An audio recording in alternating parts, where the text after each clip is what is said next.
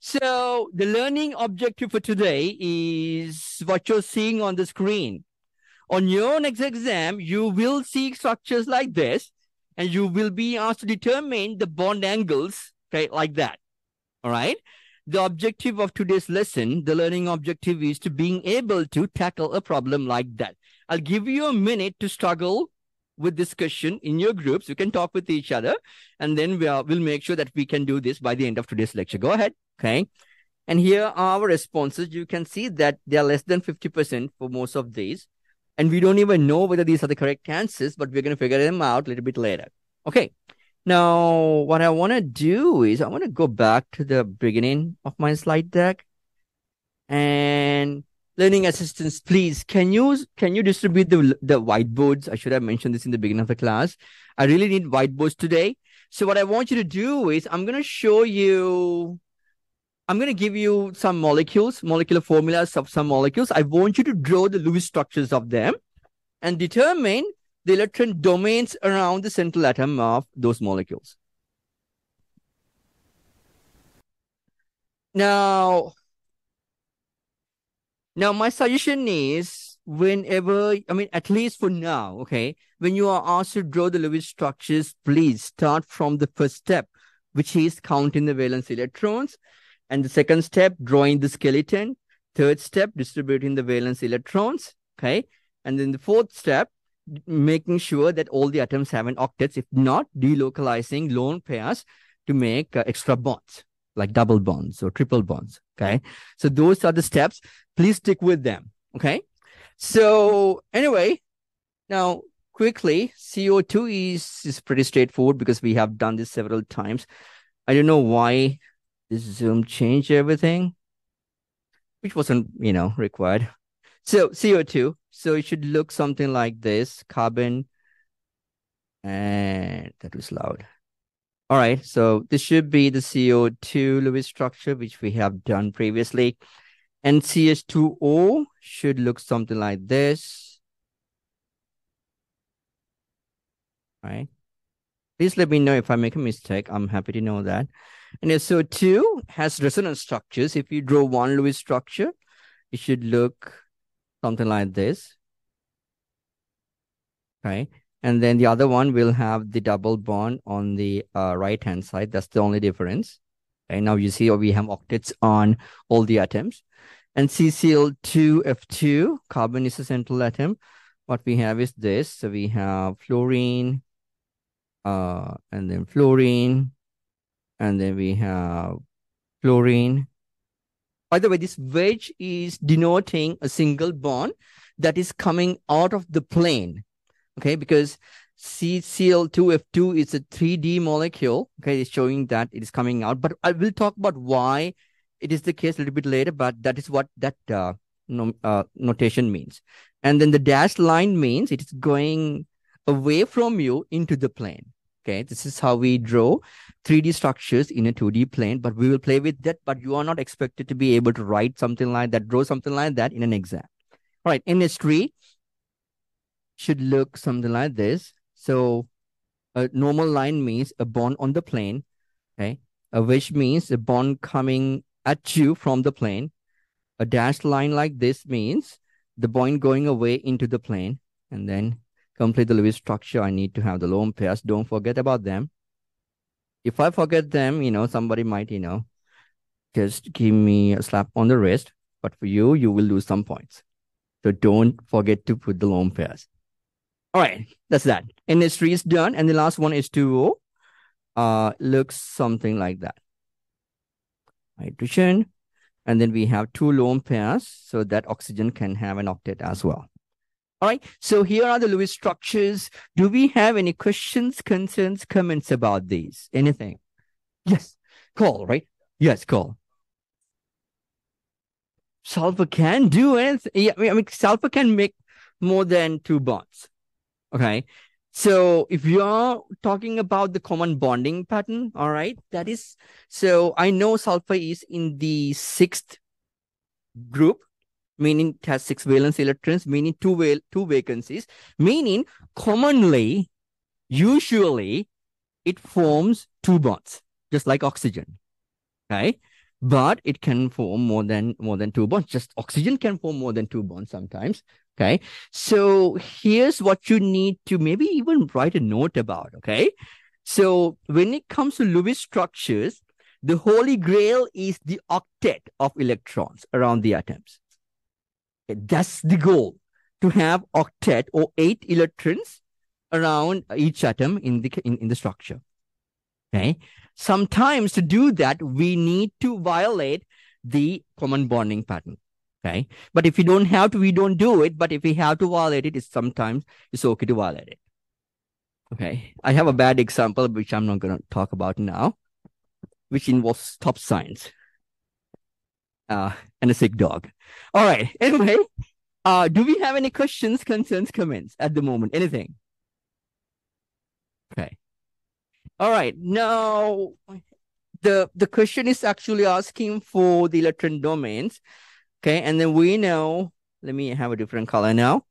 So for carbon dioxide, we have 2 electron domains around the central atom, because a double bond is an electron domain. We have 2 of them. And then for CH2, we have 1, 2, 3 electron domains. For SO2, we have 1, 2, 3 electron domains. For CF2Cl2, we have 1, 2, 3, 4 electron domains. For NH3, we have 1, 2, 3, 4 electron domains. For H2O, we have 1, 2, 3, 4 electron domains. Okay, so these are the electron domains. Also, even though I drew the lone pair like this, lone pairs usually take up more space. So I would rather draw a larger balloon for the lone pairs, because they usually take up more space. Anyway, so those are the electron domains. Therefore, the correct answer is, if I can figure out this new thing, is this. Okay. Any questions, concerns, comments? All right.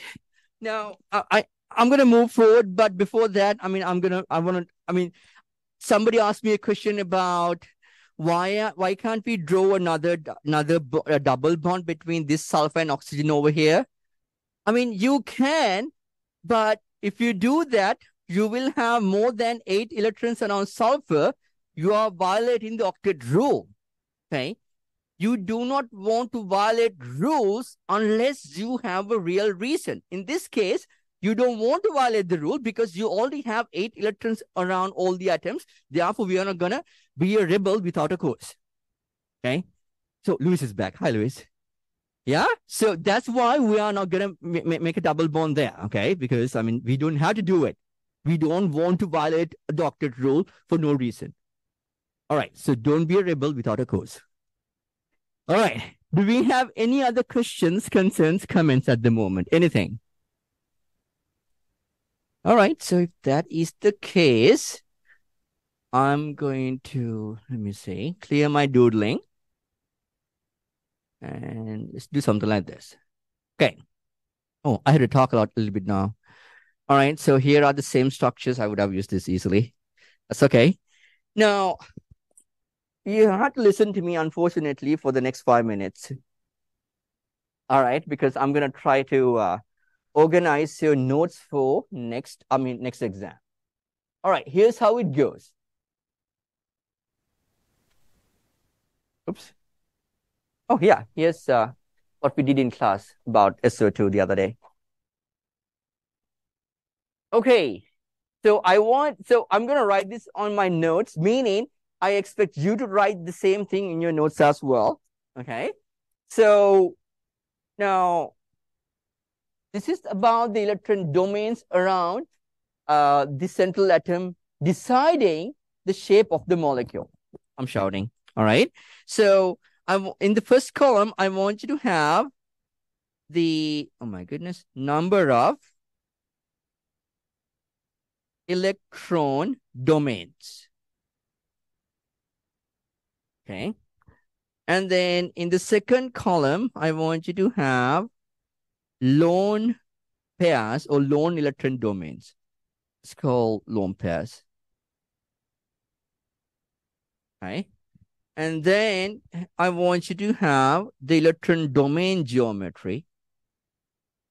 Electron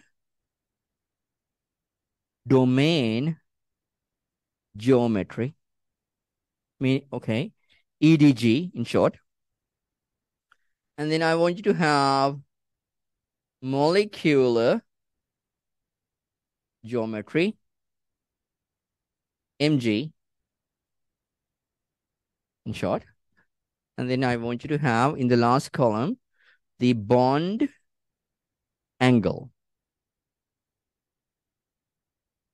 Okay. All right. So let's start. Let's think about something like carbon dioxide. We had 2 electron domains around the central atom. Okay. 0 lone pairs around the central atom. Okay. So think of electron domains as balloons. If you hold 2 balloons in your hand, in one hand, how would they look like? How would they arrange in the space? To be far apart from each other, they will arrange, say that they are fully blown balloons. Okay, you're holding in one hand. How would they look like? What will be the shape? Yeah, that's called a linear shape, meaning the each balloon will be like 180 degrees apart. Oh my God, that's the bond angle as well, but let's come to that. All right. So that geometry is called a linear geometry. Okay. And because all my electron domains are bonding electron domains, my molecular geometry is also linear. And what about the bond angle? The bond angle would be 180 degrees. Okay. Now, quickly, let me go back to the screen. Okay. I want to show you something. And this is a simulator that is available to you on Top Hat, I believe. If it is not, let me know. I'll post something on D2L as well. Okay. So here's carbon dioxide. All right. Here's how it looks. It looks like a line or a stick. Right. And because, we have 2 electron domains, okay, because 2 double bonds means 2 electron domains. Therefore, the electron domain geometry is linear. So is the molecular geometry. And the bond angle, if you make it show the bond angles, is 180. All right. Now, let's do another one, and then I'll take any questions if you have any questions, okay? Let's say that we had 3 electron domains. We have seen some of them, all right? I'm going to keep 2 lines between them. 3 electron domains and 0 lone pairs. Okay. So again, electron domains are like balloons. If you hold 3 balloons, fully blown balloons in your hand, okay, trying to decorate something for Thanksgiving or something like that, okay, how would they look like? What is the shape it's going to generate? A triangle, and also that triangle will be on a plane, right? It's not like, okay, so it's called a trigonal planar geometry, okay? Because the 3 balloons is going to make a triangular shape, and it is on a plane as well. Therefore, that is called trigonal planar. Okay. And because there are no lone pairs, all my electron domains are bonding electron domains, my molecular geometry is also, I'm going to use 2 lines, trigonal planar. Okay. Now, let me show you what I mean over here. Okay. Let's say that we have something like this. No, let's do this. Okay. Here's what we have. Let me get it off the sort of bond angle thing. Okay. So if you have 3 electron domains, let's say that we have, hypothetical molecule over here, and they're going to arrange something like this, a triangle shape, and also it is planar. Okay. It is in a plane, therefore it's called a trigonal planar geometry. Now, if you have a shape like this, what would be the bond angle? Anybody? It's 120. 360 divided by 3 angles. Okay. It should be 120. Right. The bond angle would be 120. So let's write that as well. It should be 120 degrees. All right. Let's do another one with 3 electron domains. Sometimes we have 3 electron domains, but one of them is a lone pair. just like in SO2, right? We saw that there are 3 electron domains. One of those electron domains is a lone pair, okay? So now in this situation, again, the electron domain geometry would be, because we still have 3 electron domains, 3 balloons in our hand, therefore the electron domain geometry would be, any guesses? Come then again? It's going to be trigonal planar, right? Because still 3 electron domains, right? If we have 3 balloons, they're going to arrange in a trigonal planar geometry. All right, so let's do that, trigonal planar. But when it comes to the entire molecule, all right, how would it look like? Let me show you first, and then you can answer that. All right. So let's say that we have a situation like this. Here's what we have. Now, if you forget about these electrons, which we cannot see, if you just look at the molecule, what kind of a shape do you see? It's not linear anymore. I heard that answer from somebody. Thank you. It is called a bent geometry. Why?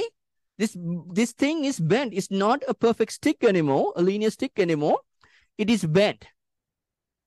Okay? And therefore, the molecular geometry is called bent. Let's write that too. Is bent. All right. Now the bond angle. Okay? The bond angle is primarily, pay attention to this, primarily determined by the electron domain geometry. Okay? So if that is the case, what do you think the bond angle would be? Yeah, it's 120 degrees. Okay? But to be technically more correct, all right, so it's going to be less than 120, a little bit less than 120 degrees. Why? The lone pair, okay, usually takes up, not usually, it always, okay, it always takes up more space than the bonding electron pairs. As a result of that, the lone pair is going to pinch the angle between the bonds a little bit. As a result of that, the bond angle here would be a little bit less than 120. Okay. Unfortunately, your simulator just cannot do this, because it hasn't learned chemistry. It just do whatever, we ask you to do. Okay, so it just tells 120, but actually this bond angle would be a little bit less than 120. Why? The lone pairs takes up more space, therefore it's going to pinch this bond angle a little bit. That's the idea there. All right. Do we have any questions, concerns, comments at this moment? Last thing, or then we're done with this. You don't have to listen to me anymore. I mean, at least for long, extended period of times. So like this. Now we had 2 electron domains, 3 electron domains, and the last one would be 4 electron domains. And let's start with the subcategory 0 lone pairs, right? If you have 4 electron domains, well, let's have balloons. Get rid of these guys. And then have just balloons. Okay. Think about this as balloons. You hold in one hand. All right. Uh-oh. What kind of a shape does it make? Okay. To make them far apart from each other, because these are electron domains, right? Electrons and electrons repel each other. They hate each other. Okay. So therefore, they try to be farther apart from each other. Okay. When they do that, they are not going to arrange in a square planar geometry. Instead, they're going to arrange in a geometry like this. Does anybody know what we call this geometry? Yes, sir. Thank you. That is called a tetrahedral geometry. Okay, it's just like this, okay? So if my limbs are electron domains, okay, so to be far apart from, if I want to make my limbs far apart from each other, it's gonna be in a position like this, like a cheerleader position, right? Yeah? So that is called the tetrahedral geometry. Okay. Now, anyway, so therefore the electron domain or the balloon geometry is tetrahedral. Okay. And now let me replace all, give me a second, all my electron domains with single bonds. Okay. So if I have no lone pairs, if all my electron domains are bonding electron domains, my molecular geometry will also be tetrahedral. Okay, so let's write that down.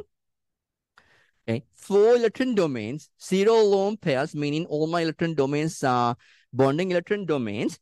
That geometry is called tetrahedral. Okay, and also the molecular geometry is tetrahedral as well. Tetrahedral, because all my electron domains are bonding electron domains. Does anybody know the bond angle? Is it 90 degrees? It's not 90. If it was a square planar geometry, it would be 90. But what would be the bond angle here? Anybody? Thank you. It's 109.5 degrees. Okay, if it is a perfect tetrahedral, geometry is going to be 109.5 degrees. All right, let's do last two. Then we're done. All right. Say that we have 4 electron domains. One of them is a lone pair, just like NH3. We just did. Okay. Because we have 4 electron domains, the electron domain geometry would be, anybody? What would be the electron domain geometry? So we have 4 electron domains. Therefore, the electron domain geometry would be, thank you, tetrahedral. Tetrahedral. There's no doubt about that because electron domain geometry is determined by the number of electron domains. Okay. Now, one of them is a lone pair. So here's the situation over here. I'm going to remove one of the bonds and introduce a lone pair like this, like an alien ship now. It's not called alien ship. All right. Does anybody know what we call this molecular geometry, the shape of this molecule?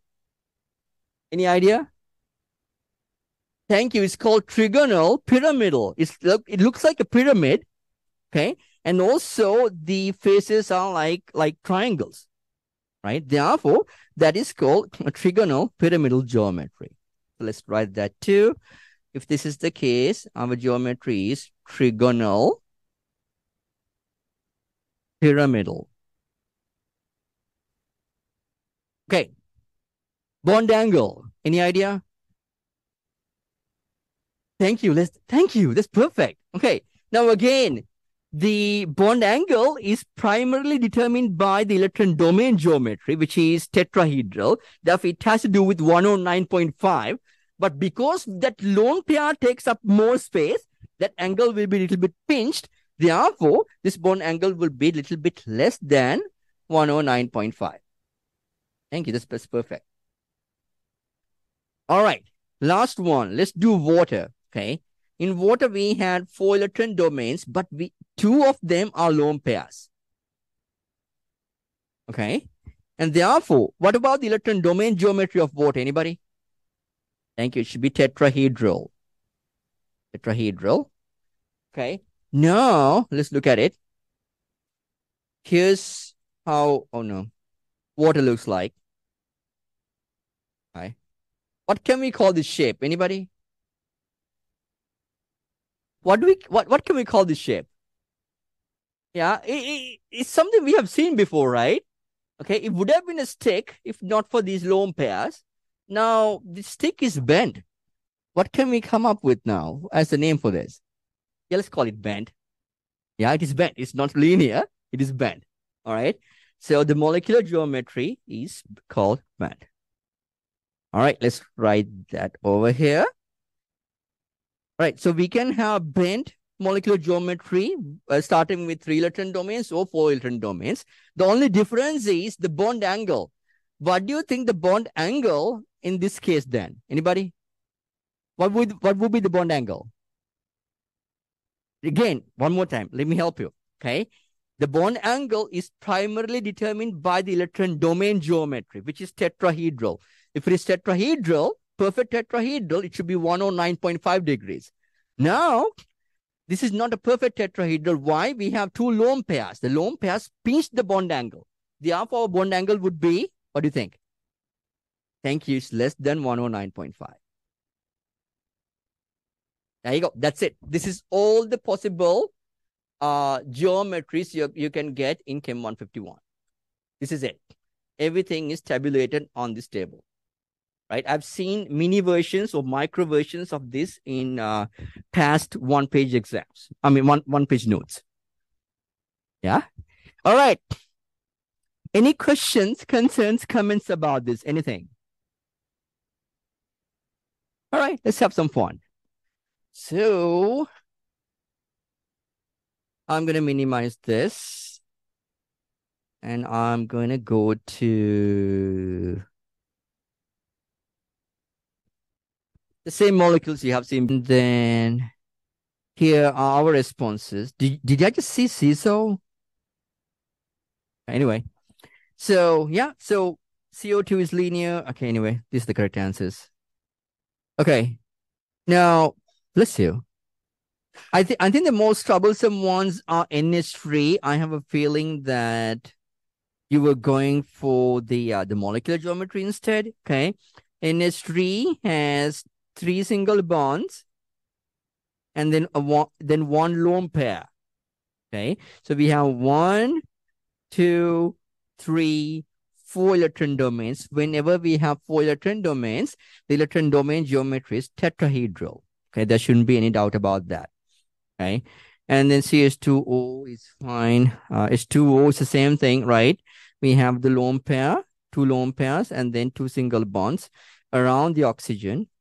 We have 1, 2, 3, 4 electron domains. Whenever we have 4 electron domains, the electron domain geometry is tetrahedral. All right. What questions, concerns, comments do we have about this? Anything? Anything that bugs you at the moment? Yes, thank you, miss. Yeah. Can I have do we have a microphone nearby? Can you shout, miss? I'm sorry.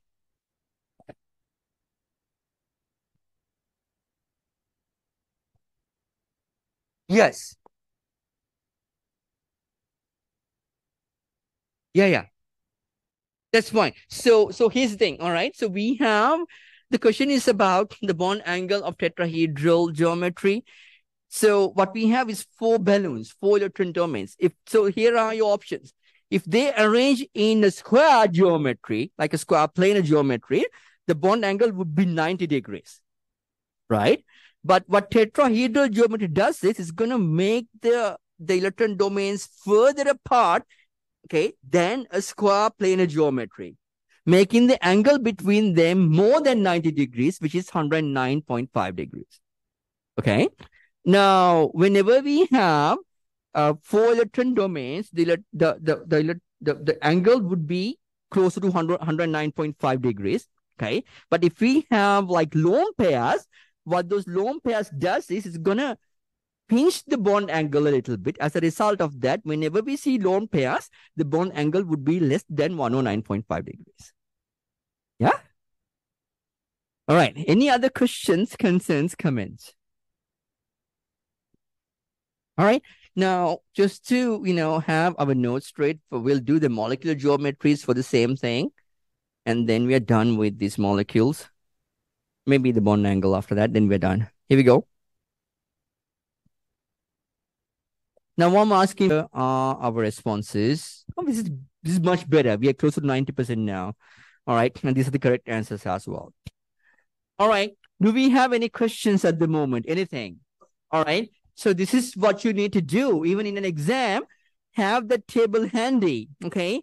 Now, this is what I was going to tell you. And then, I decided to wait until you're done with this question to mention this. Okay. The key of determining the molecular geometry is the Lewis structure. Okay. So it is really important that you draw the correct Lewis structure and then determine the electron domains around the central atom to determine the correct molecular geometry or the electron domain geometry. Without the Lewis structure, you cannot do it. Okay. So please pay attention to, please pay more attention to the Lewis structure, okay, and then to the geometry at this point, okay, because molecular geometry and the electron domain geometry, all you have to do is refer to that table we just created. That's it, okay? But the most important thing is to get the right amount of electron domains around the central atom to get these questions right, okay? Have that perspective. Okay, do we have any questions, concerns, comments at the moment? Now, I got a question about the CISO. I mean, the question was, what the heck is a CISO? So now I explained that CISO is something that you find in a kindergarten playground. Okay, the kids used to ride them. Yeah, there are two people. So that's a seesaw. Okay. Now the idea is, you know what? Let's play with this a little bit. Can you, on your whiteboards, can you draw the Lewis structure of SF4? SF4 and determine its, I don't know, molecular geometry or something.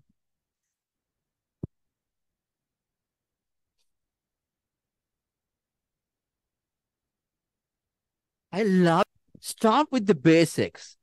Okay. So if you start with the basics, you cannot, go wrong. This is my opinion. Okay. Anyway, so sulfur brings us 6 valence electrons and fluorines bring us 7 valence electrons each. We have 4 of them. 4 times 7 is 28. So altogether we have 34 valence electrons, meaning 17 electron pairs. That's my first step. Okay. Then the skeleton, I should have sulfur in the middle because that has the higher bonding capacity. And then I should have 1, 2, 3 fluorines bound to it. Okay. Now that's my skeleton. Then I'm going to distribute my 17 electron pairs starting with the outer atoms. I've already used 1, 2, 3, 4, 5, 6, 7, 8, 9, 10, 11, 12, 13, 14, 15, 16, and 17 goes over here on sulfur like that. Okay. Now what we do is, what is this geometry? Okay. So if you want to know, you can go to the simulator, which I believe you already have, right? Which is over here. And then what we have is, I'll go to the model. I have 4 bonds and then 1 lone pair. Here's how it looks. It's what? It looks like a seesaw. Okay. The molecular geometry is called seesaw. Yeah, so it's a real thing. Okay. Electron domain is taken by, but you don't have to worry about that. But, in case you wonder what that is, okay, that's the molecular geometry as well that you happen to find in kindergarten playgrounds. All right. Any questions? No, don't ask me questions about that.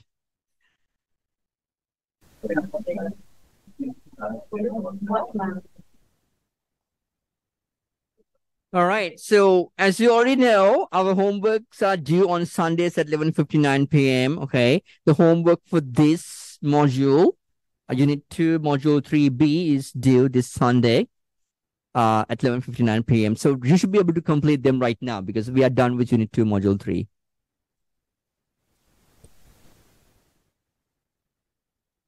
All right. I'm going to close this question in 5, 4, 3, 2, and 1. And here are our responses. Yeah. Okay. And these are the correct answers as well, which is great. All right. I think we are doing fine here. Okay. So what I want to do is I want to open the question I gave you at the beginning of the class. Okay. I gave you a line structure and then ask you to determine the bond angles around atoms 1, 2, 3, and 4. Okay. Again, remember, and these are the correct answers. All right. Okay. Now, anyway, let's do this. I'm gonna do this on the screen. All right, I want you to pay attention now, okay? So at least you want to convert these 4 atoms into Lewis structures, okay? So here we have a band, therefore it should be a carbon. We only have 2 bonds, therefore there should be 2 other carbon-hydrogen bonds. Okay, we have 4 electron domains around this carbon. Therefore, electron domain geometry is tetrahedral. And also, all my electron domains are bonding electron domains. Therefore, the molecular geometry is also tetrahedral. If it is tetrahedral, the bond angle would be 109.5 degrees. And atom 2, it's a nitrogen. We have 3 bonds around nitrogen, meaning 6 electrons. We need to introduce a lone pair to make it have an octet of electrons, meaning we have 4 electron domains around the nitrogen atom. 4 electron domains means we have a tetrahedral electron domain geometry. Therefore, the bond angle has to do with 109.5 degrees.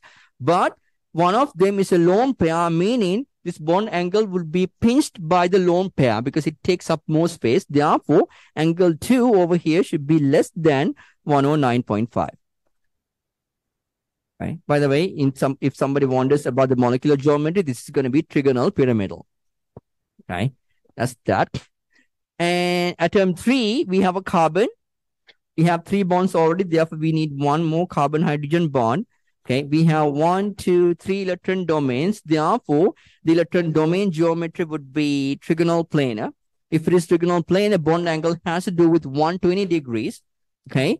And then because all my electron domains are bonding electron domains, my molecular geometry is also trigonal planar. The bond angle would be 120 degrees. Last one is a carbon over here. We have 3 bonds. So we're going to add 1 carbon-hydrogen bond. 4 electron domains, meaning electron domain geometry is tetrahedral. The angle has to do with 109.5 then. And the molecular geometry is also tetrahedral because all my electron domains are bonding electron domains. Therefore, this angle here would be 109.5.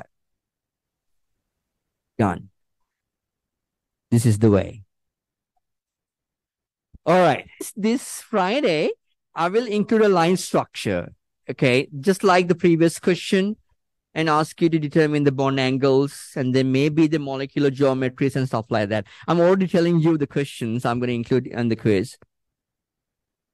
I think we have done, I posted a video on SO3 and SO32 minus as well, comparing them. Okay. So maybe I can do CH3 minus just for fun. I'll do that. Okay. I'm going to close this question in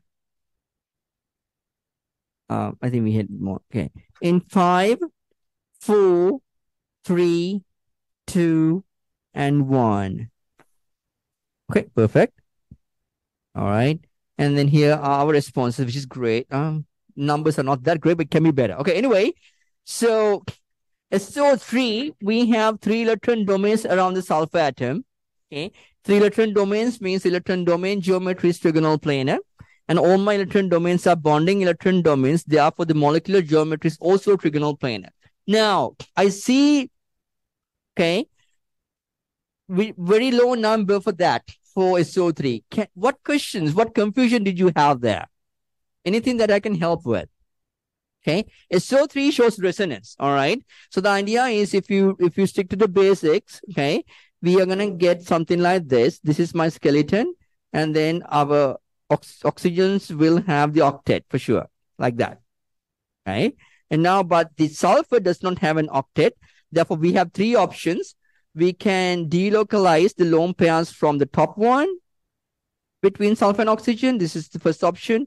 Or from this one, this is our second option. Or from this one, which is the third option, meaning we can draw 3 resonance structures, 3 different Lewis structures. Okay. Anyway, either way, we have 3 electron domains around sulfur, meaning electron domain geometry is trigonal planar. And then a molecular geometry is also trigonal planar because all my electron domains are bonding electron domains. Okay, I'll come back to that because people get anxious now because it's almost 12:15. All right, anyway, for CH3 minus, carbon gives us 4 electrons, 3 hydrogens gives us 3, minus 1 charge gives us 1 more electron, meaning we have 8 electrons in this structure. Okay. So we have carbon, we have 1, 2, 3 hydrogens bound to it. Okay, we have 8 electrons, meaning 4 electron pairs. So I'm going to distribute my electron pairs, starting with the outer atoms, not outer atoms, because hydrogens already have the 2 electrons in them. So it should be 1, 2, 3 bonding electron pairs, and then the 4th one should go on carbon like that. Right. So the electron domain geometry would be tetrahedral. Why? We have 4 electron domains around the carbon atom. Okay. 1, 2, 3, and 4. And then the molecular geometry is trigonal pyramidal because when you have a lone pair, so the rest of the molecule looks like a pyramid, therefore trigonal pyramidal molecular geometry. All right, I think I'm going to stop right here. But when we come back on Thursday, I'm going to ask you to do this. Okay. Maybe if somebody wants to do this at home, that will be fine.